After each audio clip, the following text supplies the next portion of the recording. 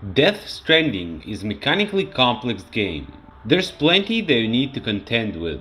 A lot of those may seem unusual, so to make your first steps a little easier to get used to, I've made a few lists of tips and tricks, so without further ado, let's go for an adventure. The first tip is stay online. The social strand system is something Kojima was talking non-stop in months before the Death Stranding launched. Whether it's true or not regarding this so-called genre, no doubt that this is an important part of the gameplay loop. Special points here that you can and need to use those mechanics that were the main idea of the gameplay. If you play the game offline, it will be a lot harder. Trips will be longer and getting past simple objects and challenges might take a lot more time. So make sure to be always online, because making use of structures left behind by other players will be very helpful. Keep contributing resources. As Death Stranding's story progresses onward, more structures to introduce to make it easier for you. But as more complicated and elaborate they get, the more resources they require. Building the bridge isn't as simple as plunking the ladder down. Building highways and roads is way harder. These structures require a lot of resources which you can find in the open world or withdraw with the terminals. They may appear as completely built, but once they finish, they make the journey across previous location much easier. Plan your way. Planning your journey is a key in this game, and the game gives you a lot of tools and equipment to do that properly. When you're about to start your trip, pinning a mark on your map isn't enough. Use the 3D map, hold down the touchpad and tilt the controller. To study the terrain, later on in the game you will be able to see the weather forecast, so keep it in mind. To make sure to avoid the area with the time fall and potential BT encounters whenever possible. With all that, place many custom markers, and as much as possible to stick to your plan. Timefall Shelter. Game supernatural time distorting rainfall or timefall. This is something you want to avoid at all costs as soon as possible. Not only that it damages your cargo, it also brings the BTs. If you find yourself in the area with a timefall, make sure you build a time shelter using your PCC, which you will get the ability to build in a few hours into the game, or to use the shelter built by another player. Not only do those shelters recharge your batteries and repair your equipment, you can also skip time here in parts of 10 minutes or more until the rain stops, and it's safe for you to move on. Take it slow with BTs. Those things are by far the biggest threat in the Death Stranding, and they're pretty scary, but once you got the strategy of how to deal with them, getting through BT's area can be very easy, and the thing you will need the most is simply patience. Make sure to always crouch when the BT is around and to scan the environment. Look where BT is in your vicinity and slow move around them. Keep in mind to look at SAM audio deck. It changes the color of its light and spinning like crazy when you're close to BTs. As soon as it does that, stop and scan the area again. How to escape BT. If you get caught by BT, it doesn't automatically mean that the game is over.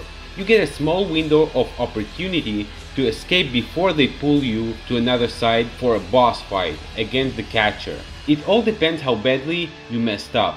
The area around will be covered in black mud. All you need to do is to get to the edge of this area. Occasionally BT will try to pull you back in the mud, so when it happens, you just smash square to break free of their grab.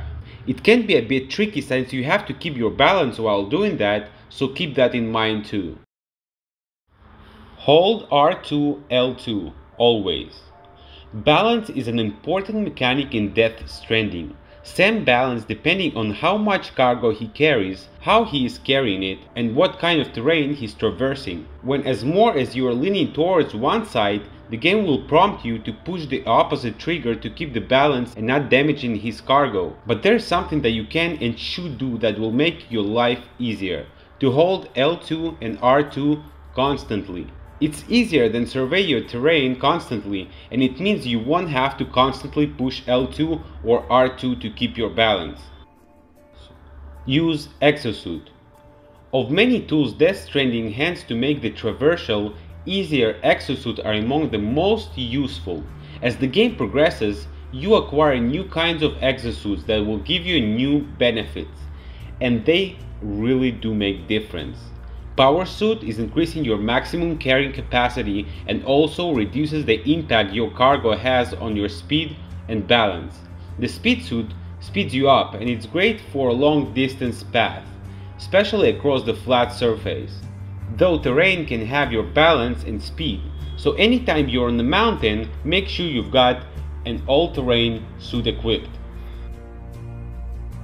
Arranging cargo. How Sam carries his cargo, where he places the object and how much this object weighs are all variables and define your balance.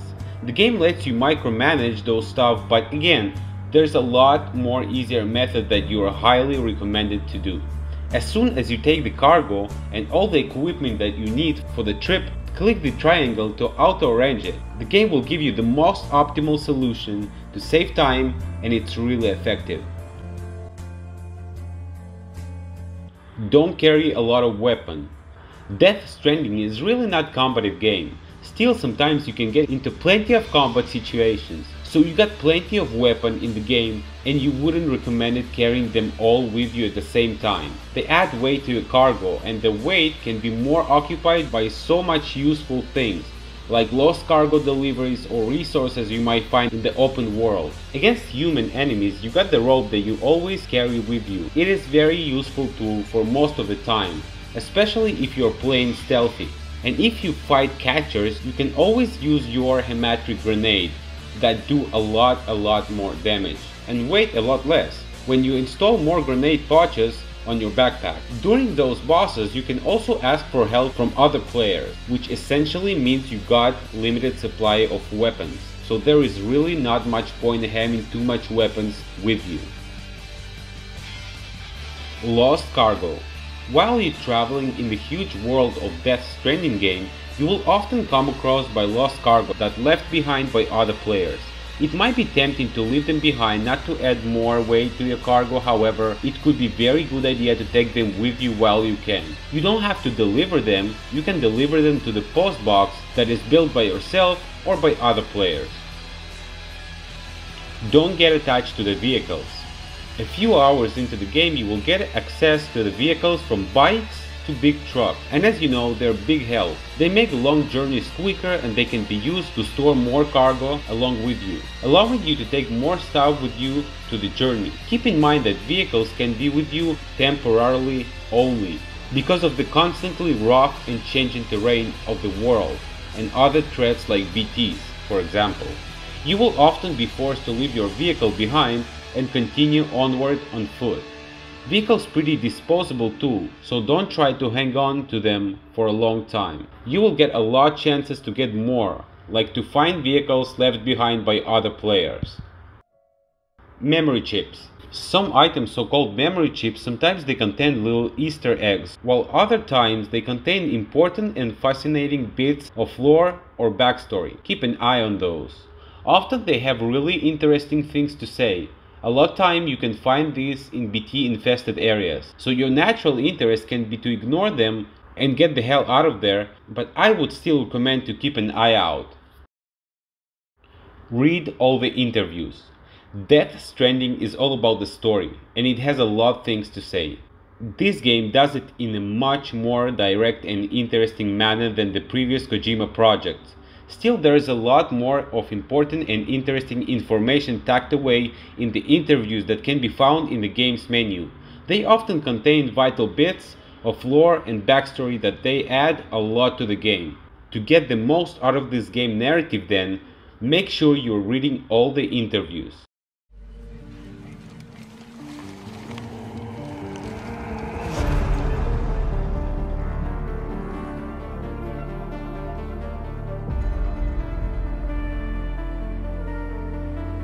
Thank you a lot for watching, hope this guide will be helpful for you and you enjoyed the game as much as I do.